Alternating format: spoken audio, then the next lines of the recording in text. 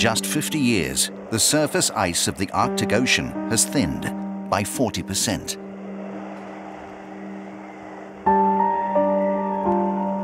The northern coast of Ellesmere Island has lost 90% of its ice shelves.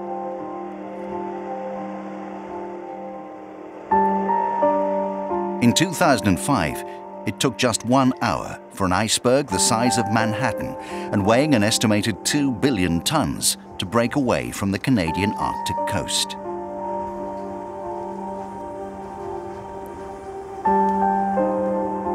One of the largest unspoiled regions on Earth, the Arctic is warming up 3 times faster than the rest of the world. Experts estimate that it could take just another 50 years to be irreversibly transformed. In the 1960s, an expedition was organized whose scientific research is still used today to chart the regression of the ice.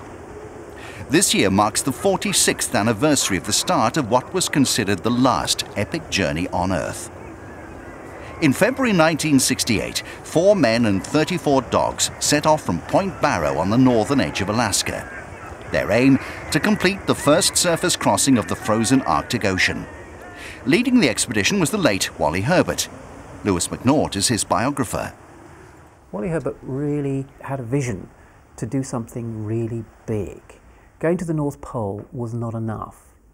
Herbert's vision was that to cross the whole Arctic Ocean by its longest axis was something that nobody had ever done, nobody had even contemplated. And just to cross to the North Pole per se was not enough for Wally Herbert. He had to do the bigger journey because that was the journey that other people would not be able to replicate. That was the journey that people would remember him for. By the time Wally Herbert, Alan Gill, Ken Hedges and Dr. Roy Fritz Kerner reached Spitsbergen, they travelled 3,620 miles. Their monumental journey had taken them 16 months. They'd become the first men to complete a surface crossing of the Arctic Ocean.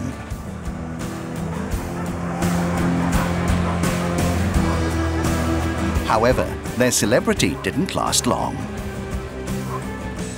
The tragedy of Wally Herbert's expedition was that about 2-3 weeks after they arrived in Greenland, Neil Armstrong stood on the moon. And Wally Herbert's expedition literally fell into the shadow of the moon. The publicity, the profiling, the achievement that those 4 men dragging sledges across the whole of the Arctic Ocean just fell away from public view. And it's only recently that people have actually evaluated the achievement, which was really quite extraordinary, has never been replicated and can now never be replicated because of what's happening with climate change in the Arctic Ocean. Following his death in 2007 at the age of 72, Wally Herbert's achievements as an explorer, artist and writer finally began getting the recognition they deserve. Without knowing what he was going to discover, without knowing what the conditions were going to be like, without knowing whether the achievement was going to be possible, he set out without a GPS, using quite primitive navigational equipment, quite basic navigational equipment, on a journey that everybody thought was impossible, using a mode of transport that a lot of people thought was outdated. And he achieved something that nobody else had ever done. That puts him up there with the greatest polar explorers of all time. Before Wally died, Transworld Sport interviewed Ranulph Fiennes, regarded as another of the world's foremost explorers. One of his greatest achievements came when he and project partner Charlie Burton became the first people to reach both the North and South Poles by surface travel. In my opinion, Wally Herbert is the greatest living polar traveller, not just from the United Kingdom, but from all the other great polar nations such as Russia and Canada and France and Japan, and I suppose I better say Norway. So there are a certain number of countries that turn out great polar travellers, but none of them who are still alive today exceeds the accomplishments of Wally, not only in the Arctic Ocean, for which he's perhaps more famous, but incredible journeys long before that down in Antarctica when he was with the British Antarctic Survey. The United Kingdom prides itself on its explorers. Penhaddo is the only Briton to have trekked without resupply to both geographic poles. There is no doubt in my mind that Wally Herbert's crossing of the Arctic Ocean was one of the great polar expeditions of all time, full stop. The journey was the culmination of at least 4 years of planning by Wally, who'd lived with the native Inuit people to discover how to survive such inhospitable conditions. I mean, at heart, of course, I was an adventurer, really. I was looking for the real big one, that was the thing. I wasn't interested even in small ones. Like crossing the Arctic Ocean by the shorter route was too small for me. Because my way of thinking in those days was that if I take the biggest, longest, hardest way first, then no one can possibly beat us. My feelings at the time of setting off from Alaska was one of utter fear. Because, you know, I had the responsibility, or at least I believed I had this responsibility for my colleagues' lives. Well, of course, they didn't need to come with me anyway, so if they came with me, it was at their own risk. But I could see that they were all totally believing that I'd done my part of the deal thoroughly well, so that they were going to be perfectly safe. Well, there was no such thing as being perfectly safe on the Arctic Ocean, not in those days, or even today for that matter. But in those times, you know, what we were making was a pioneering journey. No one had ever attempted it before. However, initially, things didn't go to plan. The problems at the early stages were quite unlike anywhere else in the Arctic Ocean, because at that point on the Arctic Ocean, as we're talking about the coast of Alaska, the ice along that coast, the sea ice, is drifting past the coast very, very fast. It's about 8 miles a day. In order to get onto the solid polar pack, you had to start early enough in the year when it was still dark. And so, you know, we were traveling onto the pack ice when it was moving very, very fast in the dark, where you couldn't really see which way to go, which way to jump, because, you know, the ice was split open, and it never split with a crack. It always split with a zipping sound, a slight zip, almost just a little whisper, and it would open up very, very quickly into a gigantic lead, maybe a couple of 100 yards wide, and sometimes your dogs would be on one side and you'd be on the other. Because of mush ice and ice ridges, they struggled for the first 16 days, completing only 17 miles from Point Barrow. They were 400 miles behind schedule after less than 3 weeks. At one point during the expedition, Alan Gill slipped a disc in his back. The incident led to a falling out between Herbert and the committee in England that was backing the project. For Herbert, it was the lowest point of the 16 months. The committee felt that Wally was suffering from winteritis.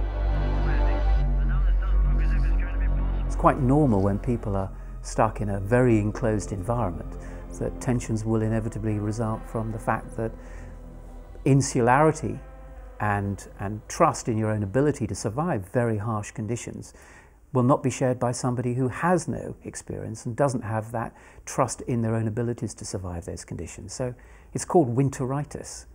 And it happens even now on short expeditions. On an expedition of 16 months in length, it was inevitable that it was going to arise. Herbert's dogged determination won through, and the expedition continued. The team set up a winter camp and prepared themselves for an Arctic Christmas.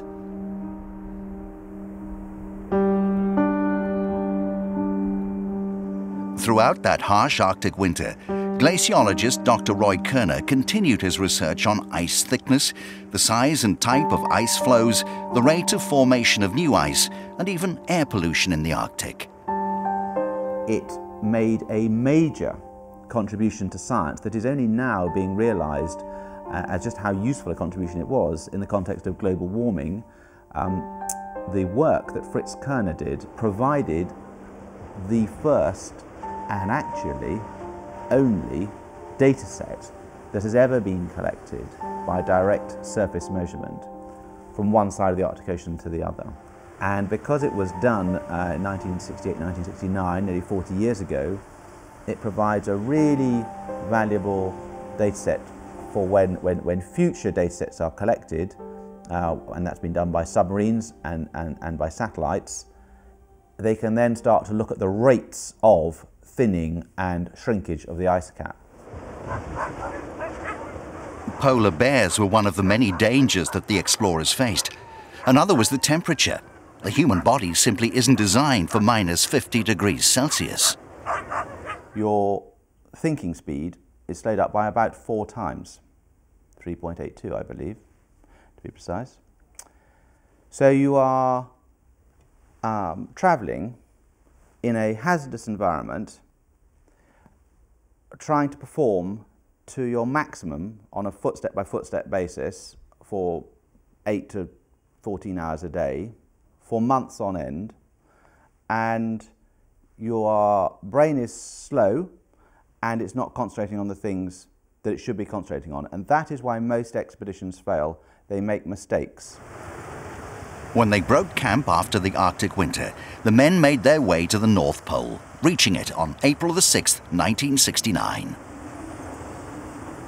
That was a climax, obviously, of the whole journey and of my whole life up to that time. But it wasn't actually a moment of great elation, because we were too exhausted. We were absolutely exhausted by the efforts of getting there, and by the frustration and the cold and so on. And so there was, it didn't actually even strike us properly until about 3 or 4 days later that we'd actually been to the pole. And then the messages started coming in by radio, congratulating us on something which we'd taken really for granted. Wally and his team eventually reached Vesla Tavloje, a small rocky island off the northeast coast of Spitsbergen, at 1900 hours on May the 29th, 1969. They had completed the greatest polar journey ever undertaken and become the first people to trek across the Arctic Ocean. The very moment he knew his particular odyssey had come to an end still affected Wally, years after the event. Ken said, hold out your hands and close your eyes, which I did, and he put a piece of rock into my hand.